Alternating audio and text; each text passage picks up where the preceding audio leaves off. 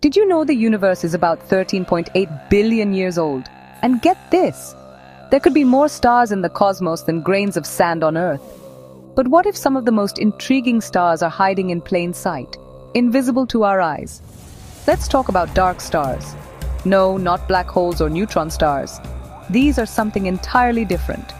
Dark stars are a theoretical type of star that may have blazed at the dawn of the universe, powered not by normal fusion, but by something even weirder: dark matter.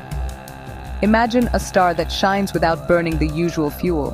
That's the cosmic puzzle I'm diving into today. Here's the challenge. Dark stars are, by definition, almost impossible to spot.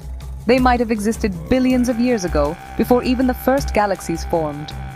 Our telescopes look deep into space and back in time, but finding evidence of these strange objects is like searching for a black cat in a coal mine at midnight. Why is it so tough?